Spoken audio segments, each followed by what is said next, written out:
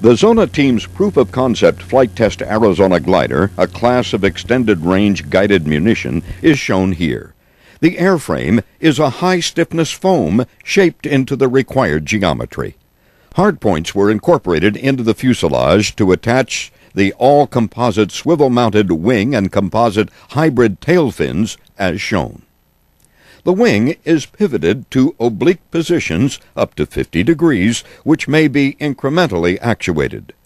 Small servos were installed to actuate the elevators and flaperons. Flaperons can also be operated while the wing is set at oblique positions, as seen here. Here the Arizona glider is shown in its restraint bracket mounted to a Thorpe SEOP P-10B launch UAV. A bumper pad taped to the fuselage protects the Arizona glider's tail fin.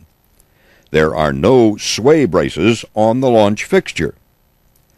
A tether line exits the fuselage from a powered reel with which the Arizona glider can be lowered while in flight.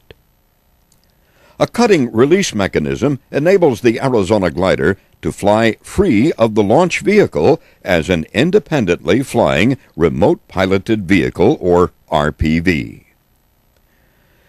2 UAV pilots conducted the flight test operations. Zona team member Barry Ho flew the Arizona glider, which he also fabricated. The launch SEOP vehicle was flown by Zona team member Don Coram. A video link monitored the Arizona glider throughout the flight to and including the release sequence in real time. With this, the flight test personnel could observe separation of the Arizona glider as it was lowered or released from the launch SEOP vehicle. Real-time telemetry of GPS position, altitude, heading, and airspeed were monitored in the ground control workstation. Data and video were logged on computers and recorded for subsequent analysis.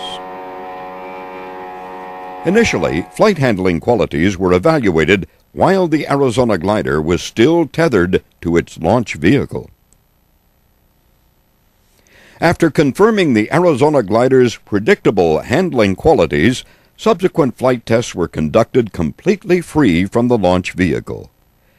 The Arizona glider demonstrated repeatable handling qualities that were determined by the UAV pilots to be good at surprisingly good glide angles.